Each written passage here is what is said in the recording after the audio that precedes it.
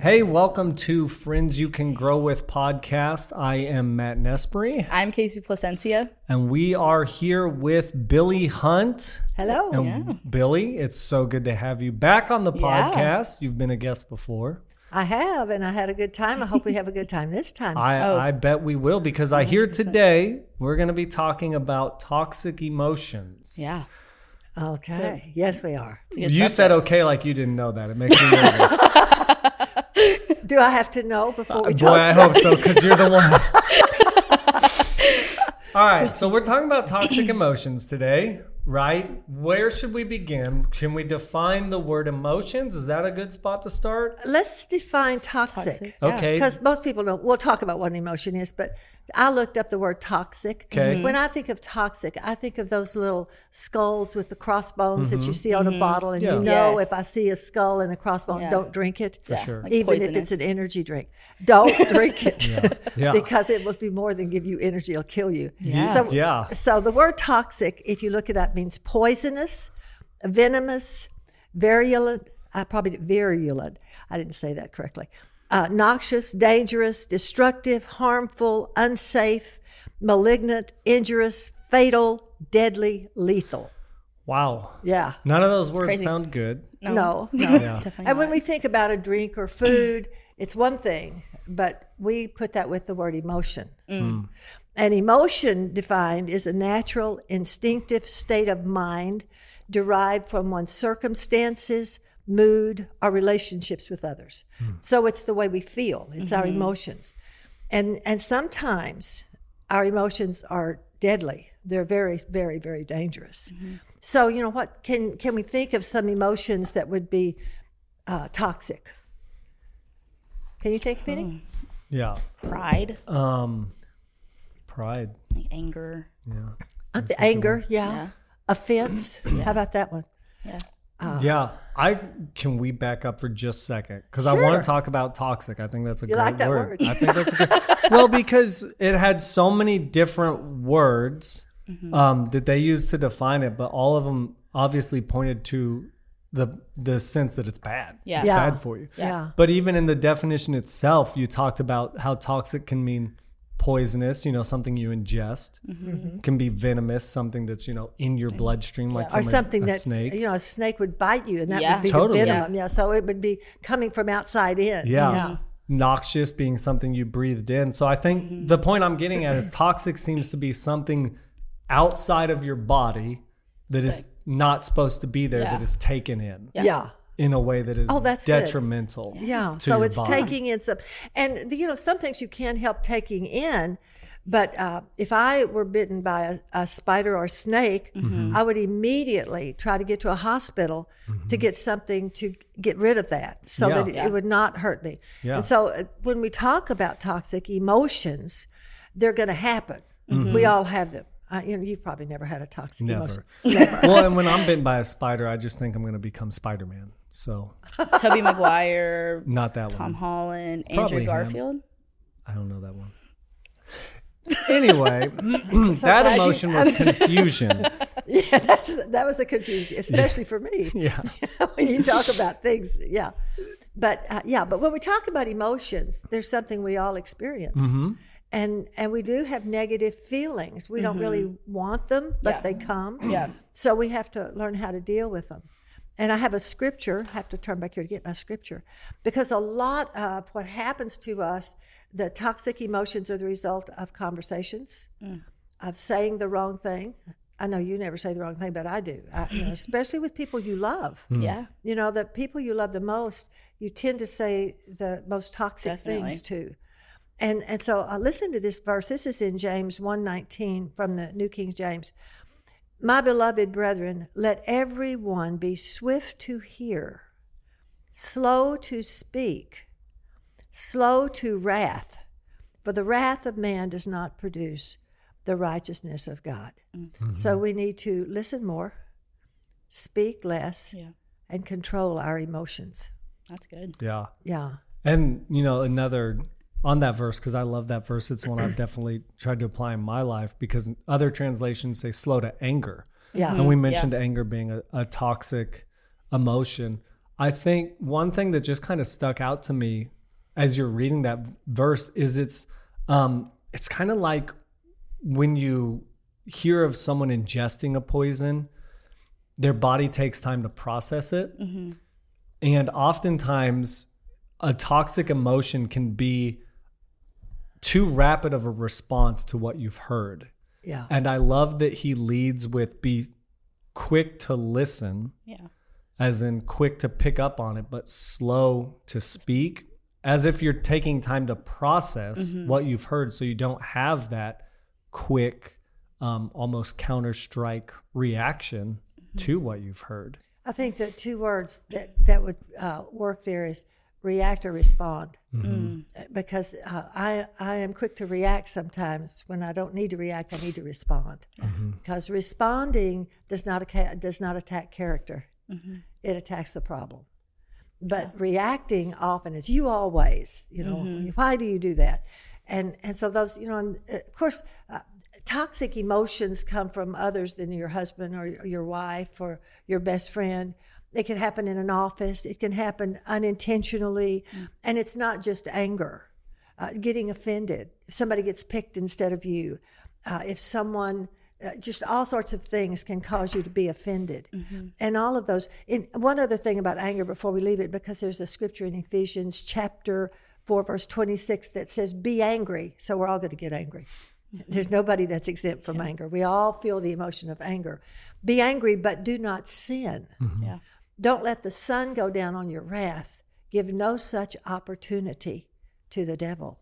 So the enemy of our soul takes great advantage of us when we embrace anger, when we do not handle it. And when the Bible says don't let the sun go down, sometimes you can't solve the problem, but you can begin to take steps not to let that anger become deeper and become bitterness and become a divisive, toxic emotion. Yeah.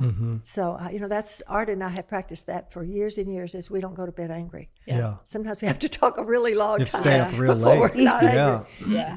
So what steps can you take to not get super angry and to kind of work through that?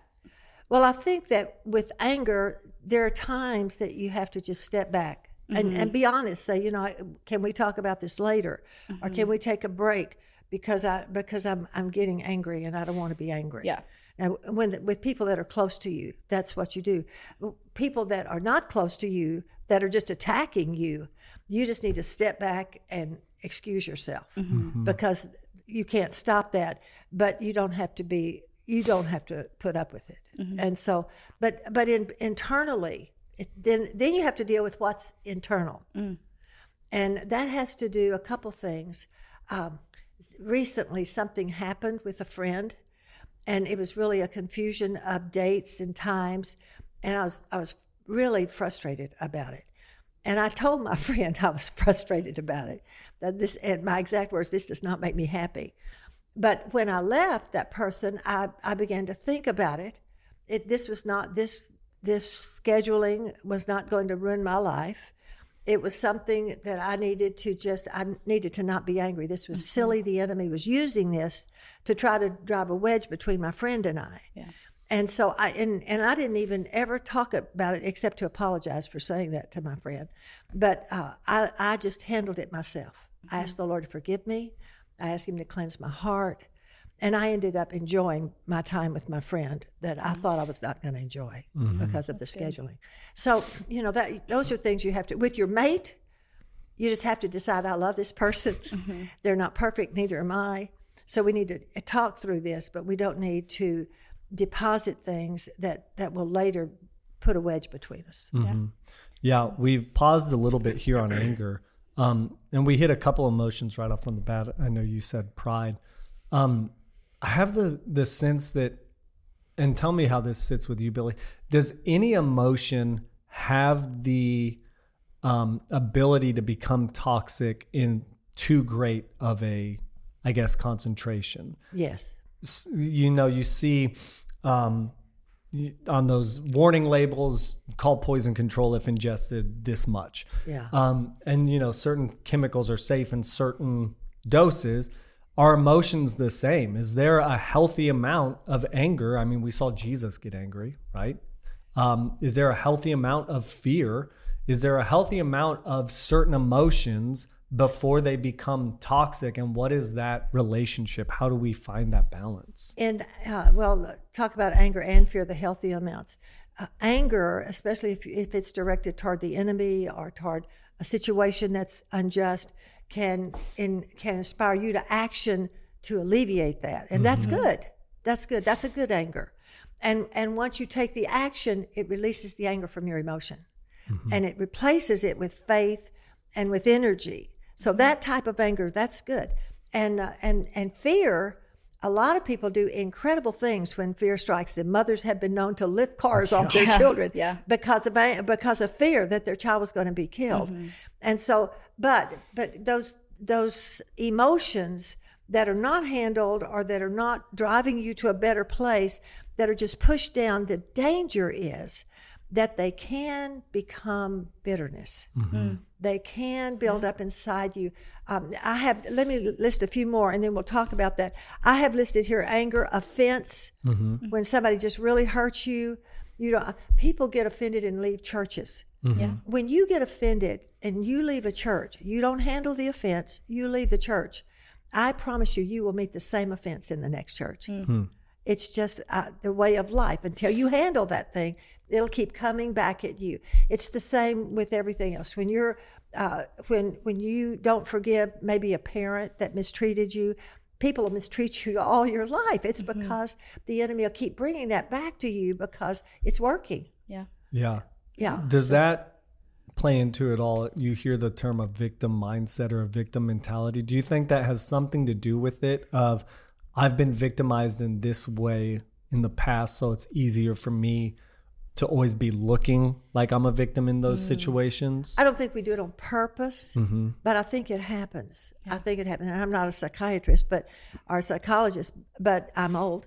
And so I've watched a lot of life and I've ministered to a lot of people that I've seen this in. The other things here, injured souls.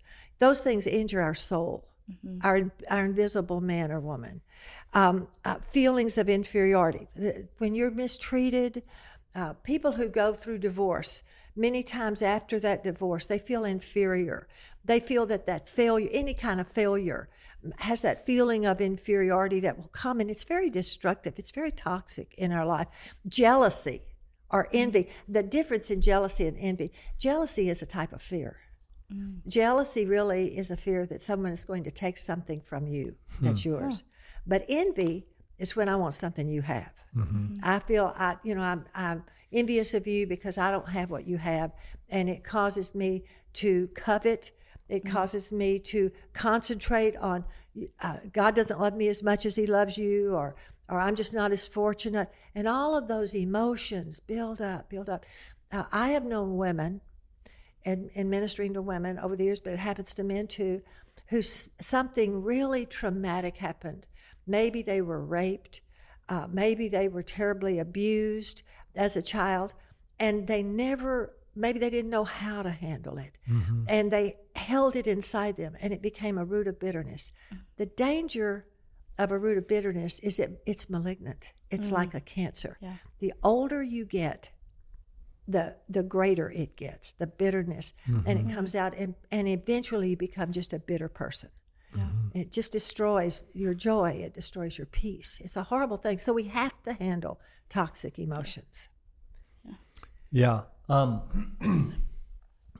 makes me think of, I just have started reading a book about, do ministry mostly to kids, and it's about ministering to kids who are experiencing trauma.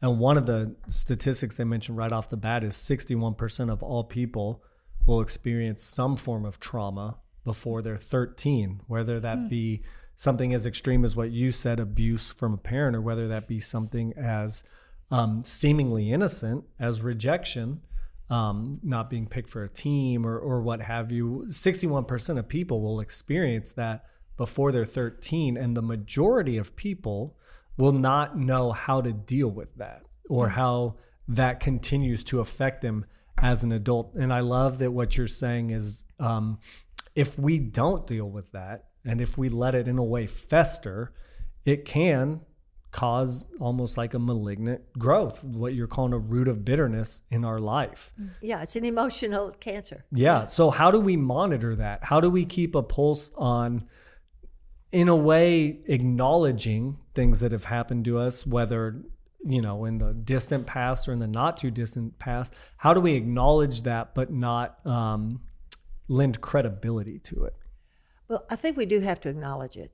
I don't think we can always acknowledge it to the person who caused it. Most children, when you're talking about children, I think it's so sad. Divorce is so prevalent in our society. There are very few people you meet that haven't gone through divorce. It's just, and if they haven't gone through divorce, they've probably gone through separation sometime in their marriage. But we don't realize how it affects children, because children tend to blame themselves. Yeah. It's so sad, because it's never the child's fault, but the child tends to blame themselves, and it affects their relationships as they grow older.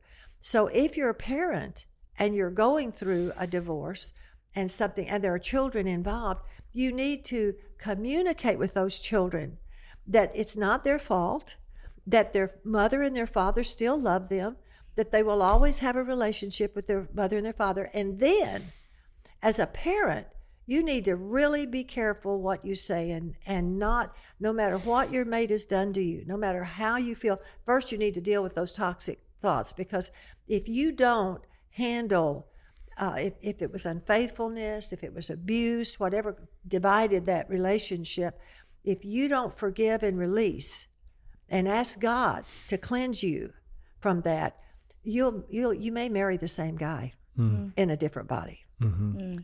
Or the same girl in a different body, because if you're not healed, you're not ready for God to bring you fulfillment in your life. Yeah.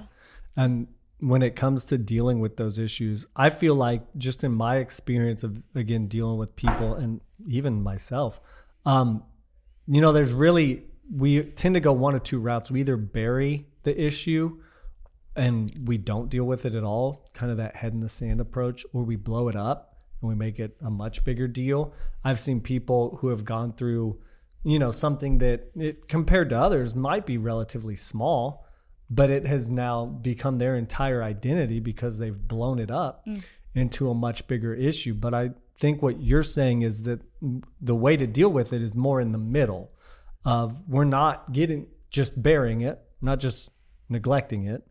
Neither are we making it a much bigger deal than it needs to be, but we're recognizing that it happened and that it may even still continue to have an effect on our lives. And we have to own we have to own the responsibility of our part. You know, and I'm not saying that it's never just one person's fault, but most of the time when separation comes, there had to be something that drew you together to begin with, and there has to be something that divides you. So somewhere between this coming together and this division, there began to be a problem that was not addressed. And that problem grew, and it, you know, and again, I'm not a psychiatrist or a psychologist, but I've lived a long time and counseled with a lot of people, and it's very sad, because neither party is really happy when divorce happens. You may want the divorce, you may think and realize there's nothing else you can do, but it's still sad. And it would have been wonderful if in the beginning you could have recognized the problem and talked about it. So now here you are. I didn't. Here's what's happened to me. So now what should I do?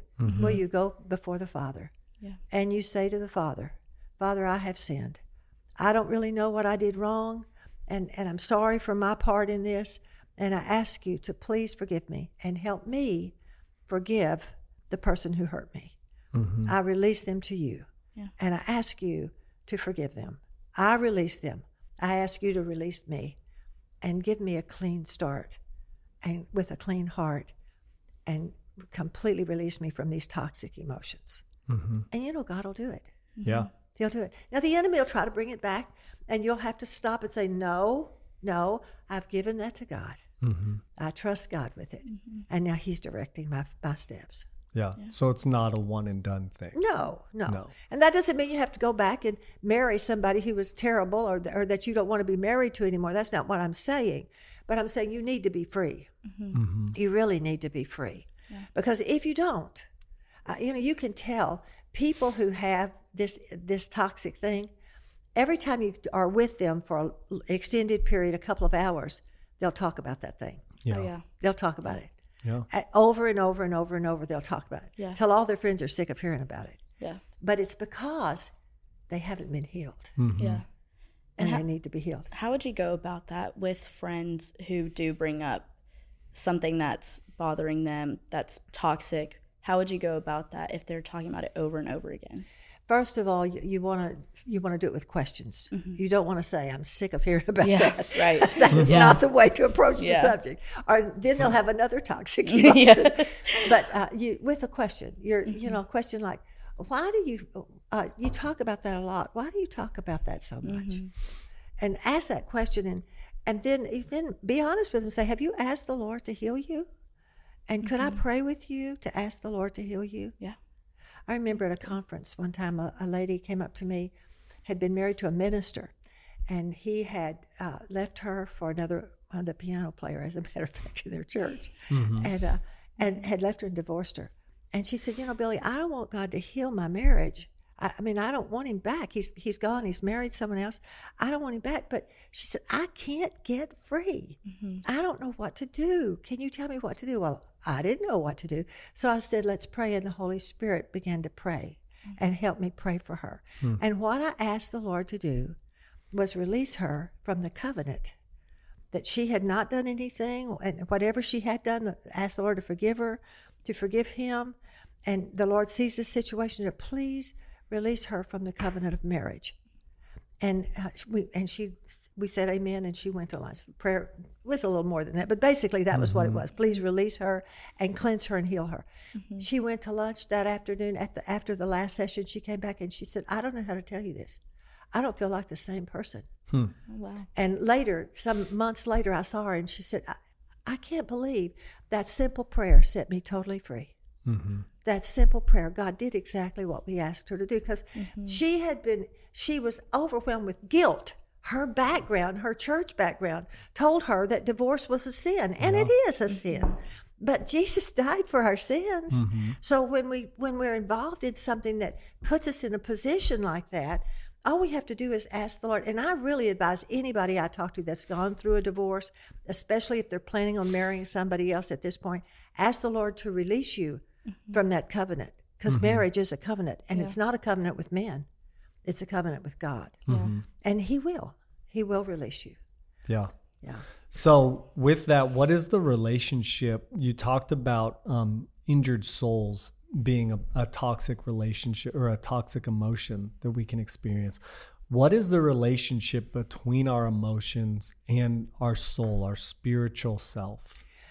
Our emotions, our emotions are our mind, our emotion, mainly our intellect. Those are the things that are injured and that we carry. We carry in our mind, really, more than the battlefield is in our mind. When we're injured, when things happen to us, it just keeps playing over and over. Have you ever had that happen to you? It gets bigger when you go to bed. Yeah. Because you think of, I should have said, I wish I'd said. It's going to, this is even a financial problem. It gets bigger when you go to bed. And but your spirit man is that invisible part of you, that beautiful invisible part of you where the Holy Spirit dwells. And so what you don't want to do is let your mind block your spirit. And that's what happens with toxic emotions. Those toxic emotions push down on the Spirit of God and don't really allow the Spirit of God to minister to you as He would love to minister to you. So that's why so much of the Bible, especially the New Testament, talks about controlling our old nature, controlling our flesh, controlling our mind. Spiritual warfare is all about your thought life, pulling down those thoughts and practicing. And I don't know about you, but Proverbs 3, 5, and 6 is something that I rehearse constantly. Lord, I choose to trust you. I put my trust in you. I'm not going to lean to my own understanding. And help me acknowledge you in everything I do so you can direct my path. And that keeps that. I really, almost every day, I ask the Lord to search me. Search my heart. David prayed this prayer. Search my heart, oh God. Yes. See if there's anything in me, anything that makes you sad. Am I holding anything? And is there an area that I'm not walking in forgiveness? Is there an area, maybe we want to close this section. I don't know how long we've been talking, 3 hours, I don't know. But listen to Hebrews 12, 14 and 15. Strive to live in peace with everybody and pursue consecration and holiness, without which you will never see the Lord. Exercise foresight and be on the watch to look after one another, to see that no one falls back or fails to secure God's grace, his unmerited favor and spiritual blessing, in order that no root of bitterness, it says here, rancor, bitterness, or hatred, shoots forth and causes trouble and bitter torment, and many become contaminated and defiled by it. So, we need to look after one another. Yeah. And when we see one of our friends going through something that could cause them to become bitter, we need to come alongside and encourage them and help them release it, get rid of it. Because you can't change the past. You cannot change the past, but you certainly can change the future. And you certainly can control your future. So you have to keep your focus. I don't know how often the Lord has said to me in my life, probably millions of times, hold your mind in place. Don't let your mind wander. Keep your focus on the will of God, on the Word of God, and I'll keep you in peace. Yeah. So to me, the question has to be asked: if emotions seem to be this thing that we are constantly having to rein in, check, harness, or whatever, what's the point of them? Why did God give me an emotions? That's a good question. You want to answer it? Yeah. Okay. No, you want to answer. Yeah. You're the expert. If we had what if God had given us no emotions? So we just sit here and stare at each other and talk blandly. We wouldn't laugh. We wouldn't talk because those are emotions. Yeah. Those are all emotions. So he gave us an emotional self for joy, for peace. That if you read in Ecclesiastes, there's nothing better than to spend a day with your family with a good meal and just have God wants us to have a good time. So he gave us emotions. Yeah. But he also wants us to obey him. He also wants us to walk in peace and joy and not let our emotions control us. Because although they're good, they can also be bad. Yeah. Yeah, I work with kids, as I've said way too many times in this episode. And the way I explain it to kids is emotions are kind of like seasoning. When you're cooking, all of us at this table are phenomenal cooks. Absolutely. But none of us would like a meal that's all oregano or all salt or pepper, right? Just like we wouldn't want a life that's all anger or all fear or all envy. But every meal is made better with seasoning. I salt and pepper my eggs or whatever. And it's almost like C.S. Lewis talks about in one of his books how God gives us this range of emotions because the heights of joy are best experienced when contrasts with the depths of sorrow. And it almost gives us this broad view of, I am so excited and I'm so happy when I see, my child born or a new life enter this world. And that's made even greater when I hold that in contrast with the knowledge that I've lost loved ones and I know life is precious and I know it's finite.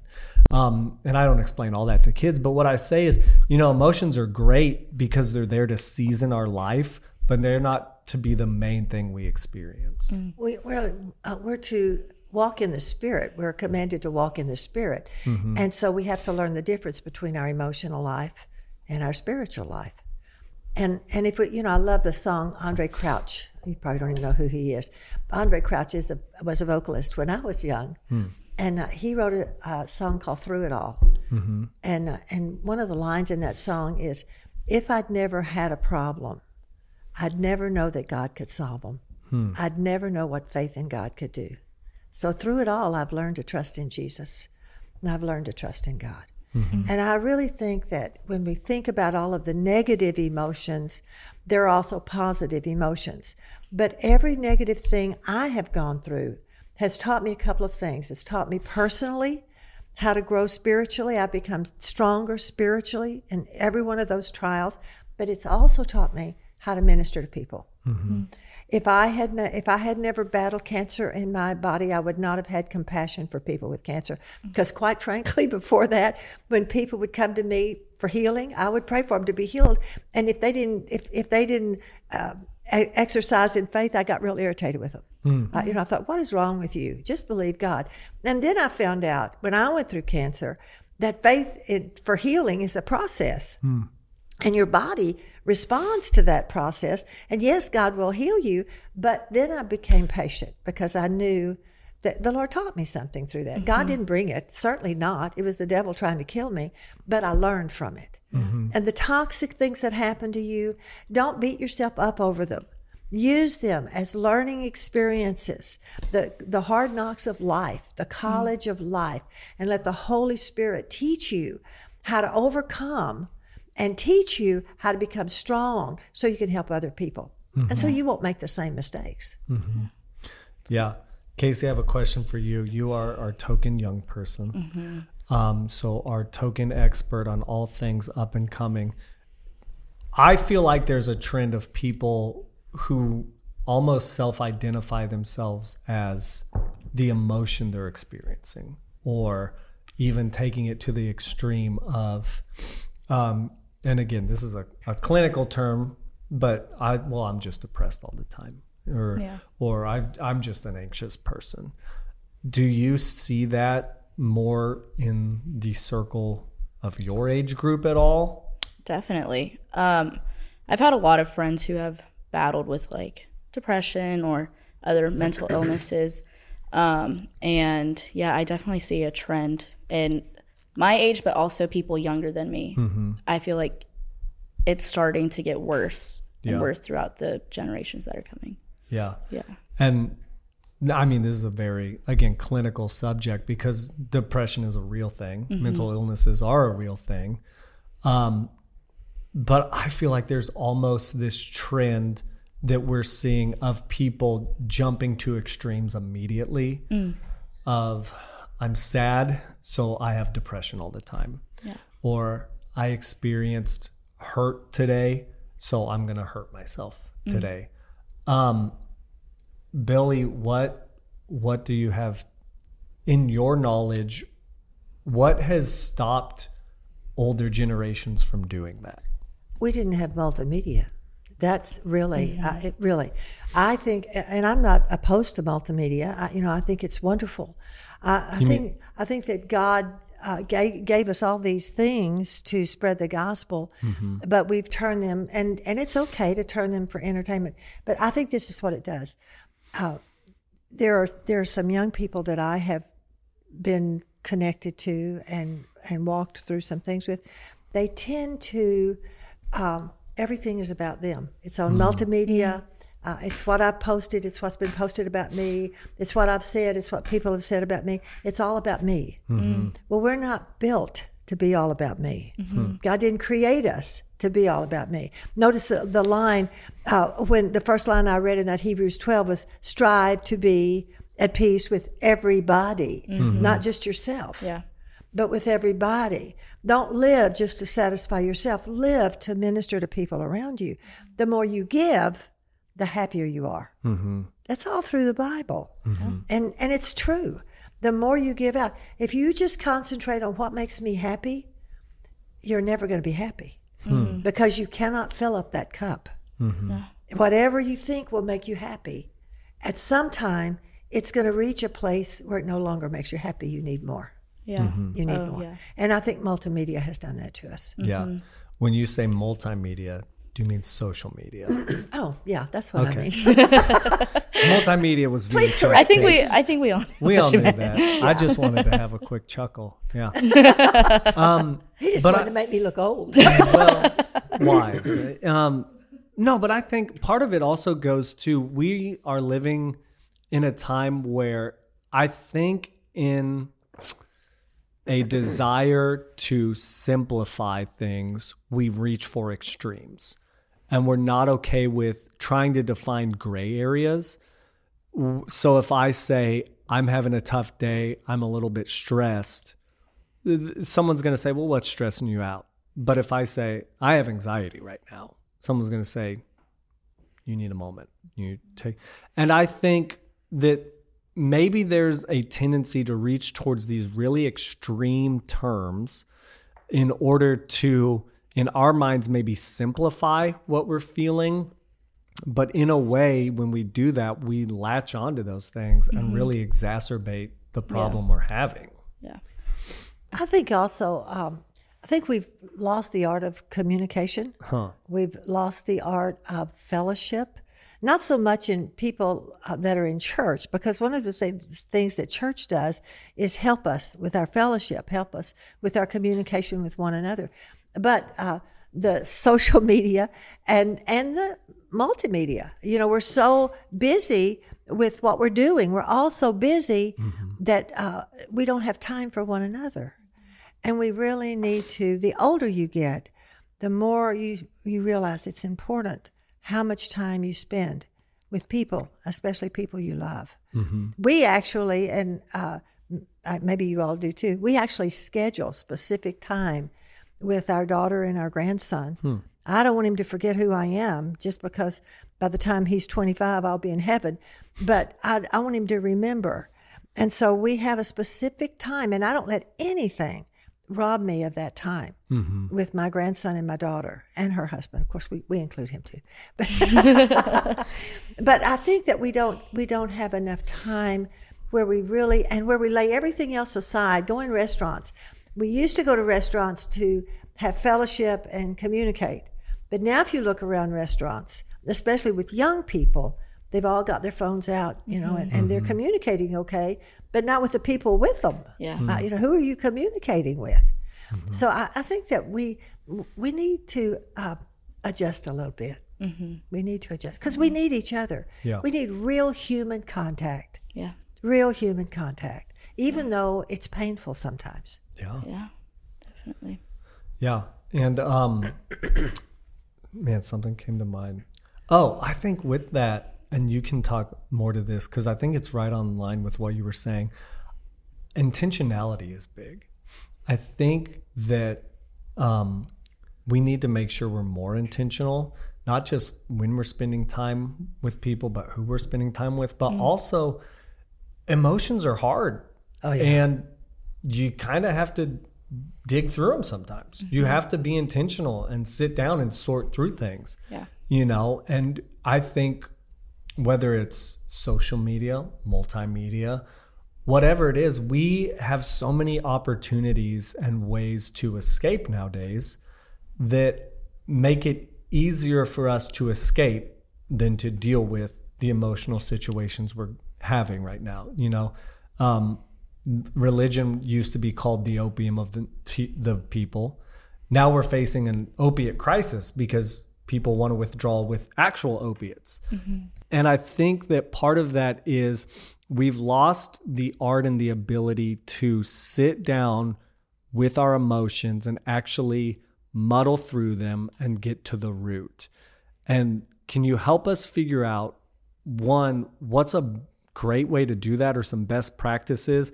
And two, I think another way to learn when an emotion has crossed the line into toxicity.